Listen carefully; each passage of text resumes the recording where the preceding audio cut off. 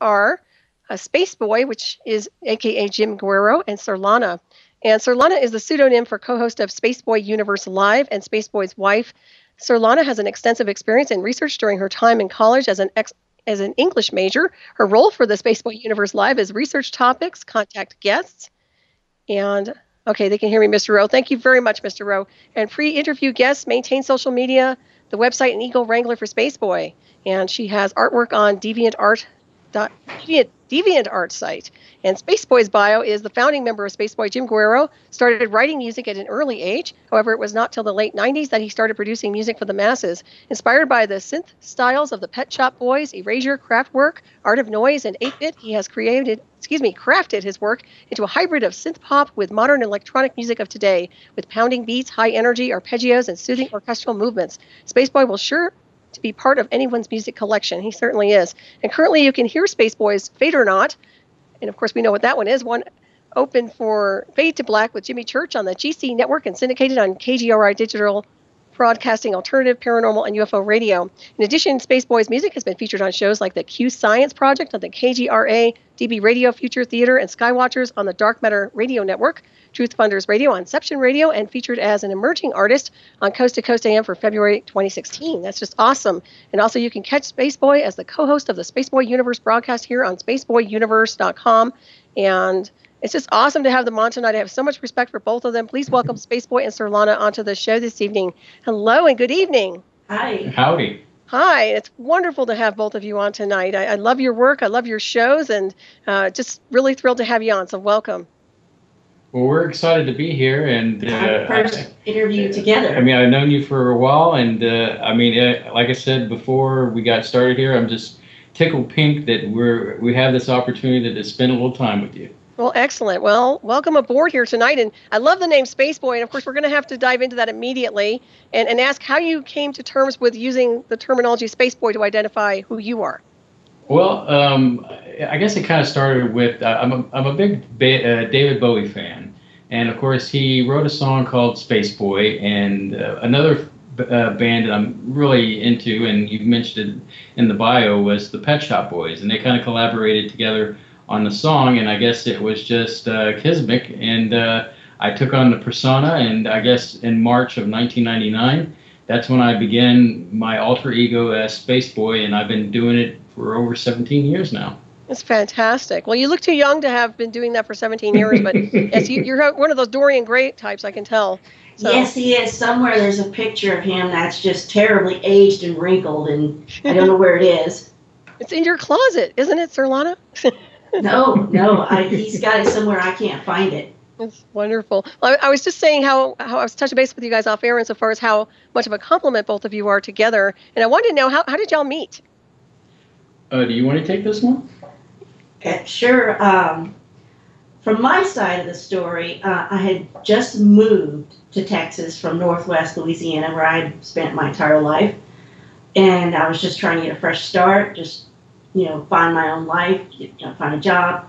And my friend who lives somewhere here in Houston said that, well, you need to get out there, you need to at least go on one date, just do it, get it over with. And so at the time I was doing, it doesn't exist anymore, but it was Yahoo Personals.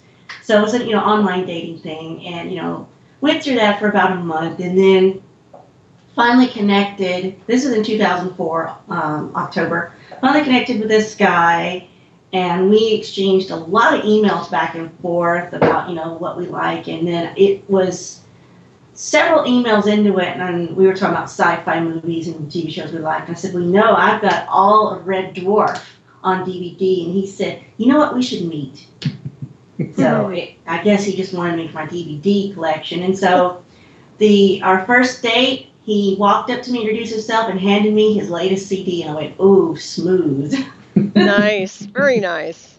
Indeed. Yeah, on the flip side, basically, I'm a workaholic, and so I was like, I didn't pretty much have many friends or anybody to go out with, and I thought, I would really just like to go out and hang out with somebody, and that's when I stumbled upon the Yahoo Personals, and ended up, she was like the top of my list. I basically, to be full disclosure, I picked all the criterias and everything, and I found it I wasn't really finding anybody that I found that interesting, and that's when I just said, you know what, scrap that. Let's just see what comes up. And you lowered your standards? I didn't lower my standards. I'm just saying that sometimes just going with the flow works.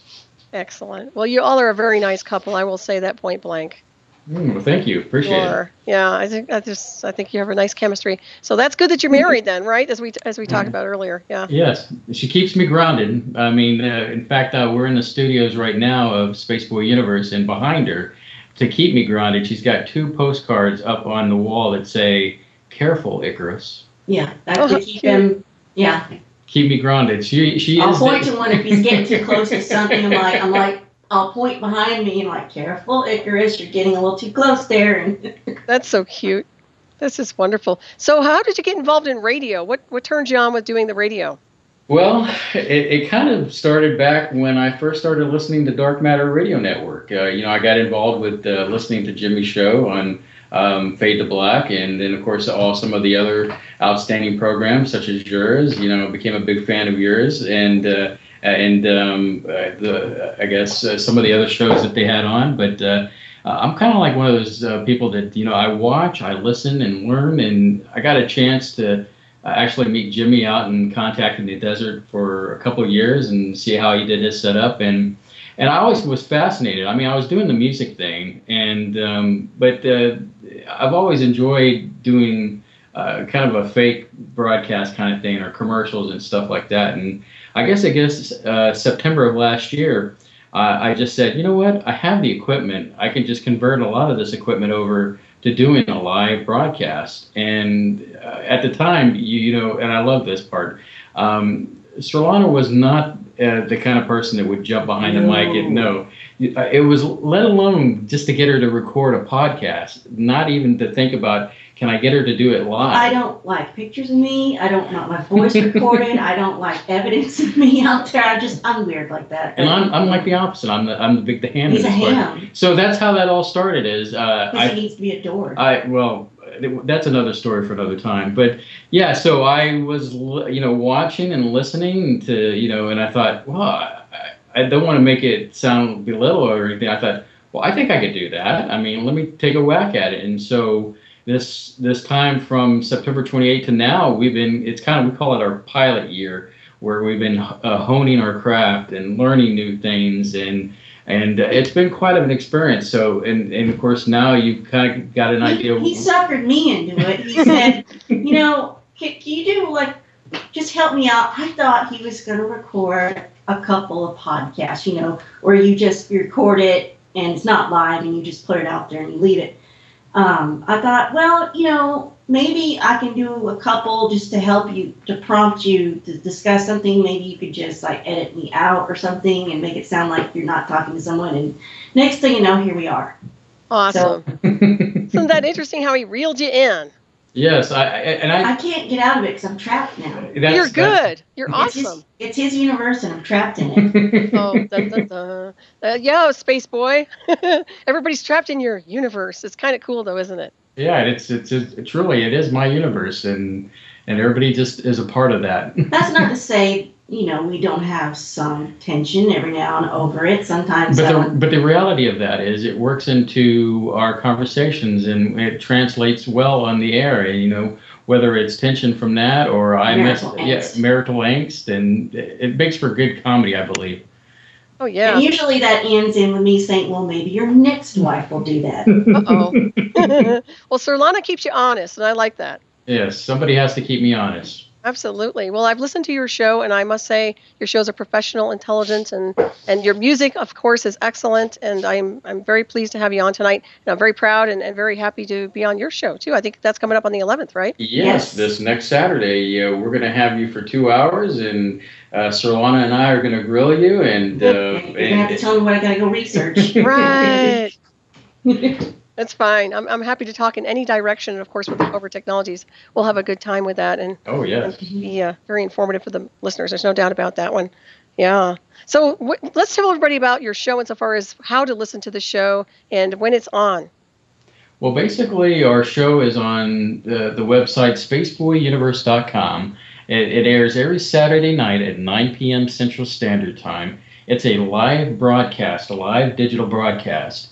And that was something that we moved away from originally when it started, and how I could kind of lure Surlana into doing this. So we started off on YouTube doing the broadcast, but went to live broadcasting because we wanted the energy of having people in chat to interact with us and have that full experience and connect with our audience. And it was kind of hard to do it in a podcast sense. So yeah, so people can go to spaceboyuniverse.com. We have a little thing at the top that people can access for our previous shows. And of course, we recognize that, on Saturday night, not everybody can listen to us live. So we have our Spreaker site, our SoundCloud account, YouTube and iTunes that back up our shows so that anybody can listen to. And so that's kind of pretty much how the show is. And as far as how we look at topics is for our show, we come from a fringe science. From my end, I enjoyed fringe science, but I didn't want the show to be focused on fringe science. So we broke it down to 6 topics, which was fringe science, music, technology, pop culture, games, and history. And I think it's worked out pretty well so far. Oh, it's awesome. Yeah, I like it. It's very intellectual, very expanded. It's awesome. I really do appreciate your show. And, of course, I encourage everybody else to take a good listen, too. And you have some cool products with Spaceboy, too. You have some cool little things that you're selling, too, right? So what? Oh, we're talking about our branded products? Yeah. Yeah. Well, basically, when he says we produce a show, he's not kidding. He actually, is running the equipment. He's, producing it. Where both of us are contacting guests. I'm making the artwork, the logos, any of the graphics we use to advertise it on our social media. Of course, he can do some too. I'm also now getting to video production. I've been directing him and cutting up the films in Adobe Premiere, and we're doing that. We're doing that tonight, tomorrow. So the whole thing is done between the two of us. Just the two of us. Awesome. Wow. That's a lot of work. It is. It is a lot of work. And it leads to a lot of things. Which translates into some very interesting shows between us. Oh, I bet. Yeah.